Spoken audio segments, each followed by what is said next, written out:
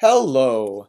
Um, I would like to take you on this journey that I went through to understand a little bit more about the Meteor dependency structure, particularly for the front end. Um, but yeah, let me show you a little bit about that. And here's an example. I don't know if you've looked at the Meteor source code, but in the Meteor project, you do a git clone of the Meteor repo, and in its packages directory, you'll see these local packages, and they have their own source code and test code, and then they have this package.js that tie it all together.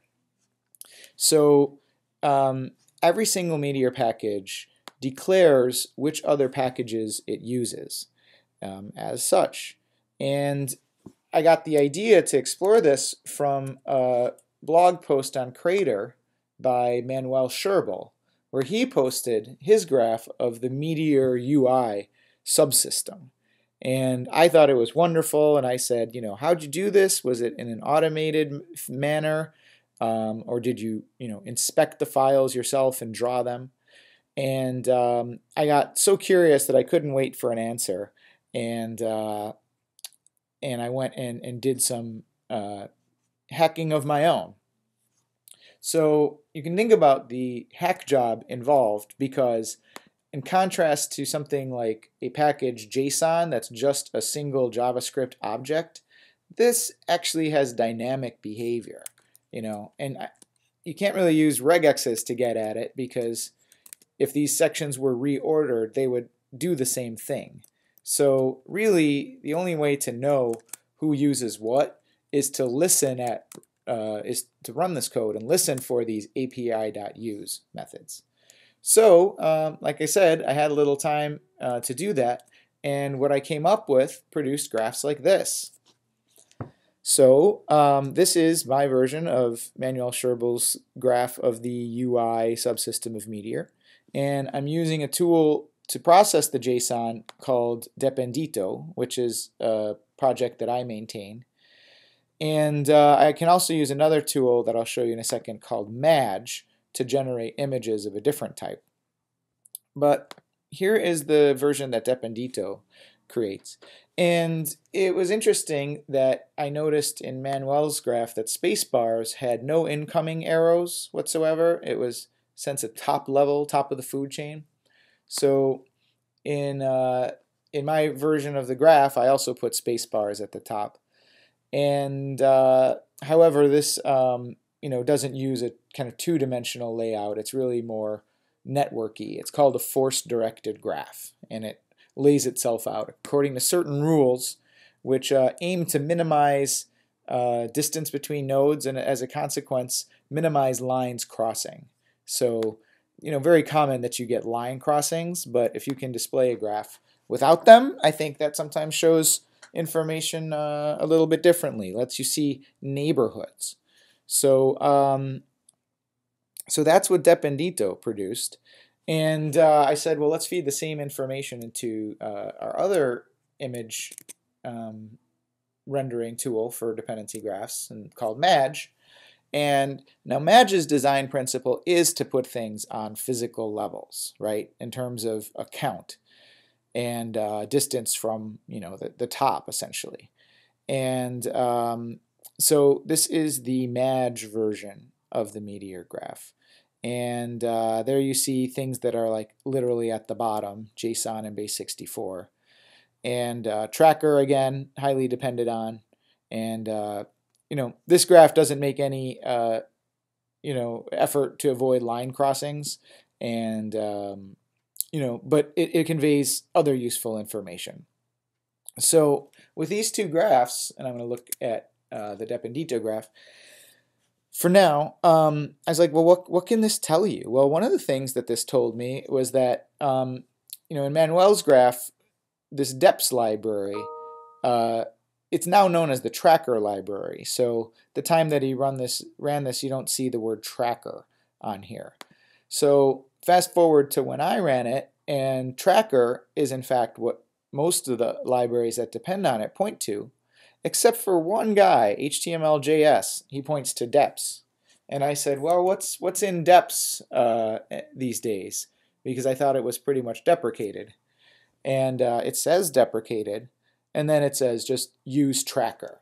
So I was able to understand that that HTML.js is still depending on the shim of deps, and then deps pulls in tracker. And so I actually submitted a pull request based on the information I was able to glean, and said, hey, in my pull request, HTML.js is going to point to tracker. Any objections? So we'll see what they say about that. But that was one piece of information I was able to gather based on looking at this graph. And it also raised a question, because in another episode I'll post in the show notes, I extracted tracker into its own standalone JavaScript library. And when I did that, I do recall that I had to take eJSON and base64 along for the ride, or I would get undefined errors in JavaScript. So I'm not exactly sure why I can't see that dependency.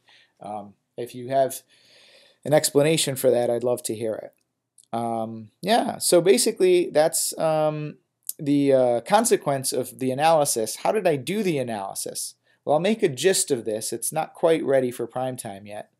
But what we have is a library called, well, in my Dependency library, I'm working on including support for spidering a Meteor graph. And in order to spider the Meteor graph, I basically have a script that loads up a library called extract Meteor deps, and then that gives me access to a get package deps function. And then I'll run that for everything in Meteor's packages folder. And all the magic is going to take place in this get package deps function. But its job is to build up an object that has all this information. So let's look at extract Meteor deps. Okay, so first let me draw your attention here. You saw that package API.use. I decided that I would build up this DSL until it could load every single package.js file in the Meteor distribution. So, it was obvious from one of them, say this one, that we need use and imply and export, but use is actually defined later, but imply and export, but a different one had an add files method. So I needed to mock out all of those. And the use function is the fancy one that gets set up here. I'll come back to that in a second.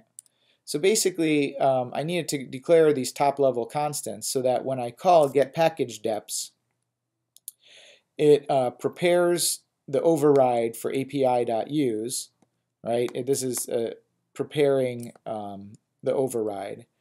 And then it is going to load the file, if it exists, using require. So when it says require that path, it's going to be using the objects that I defined.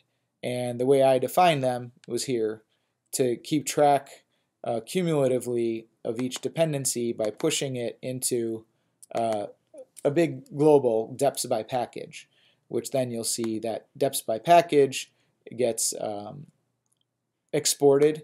And so when it's built up internally in the library, we get access to it, and then we can spit that out on the console. So without showing you exactly how I did it, those were the major steps involved, and I'll make this code into a gist.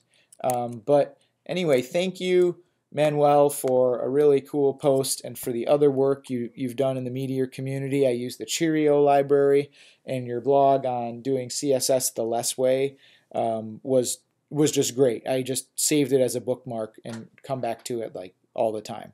So anyway, hope that was a fun tour on Meteor's dependencies, and I'll talk to you next week.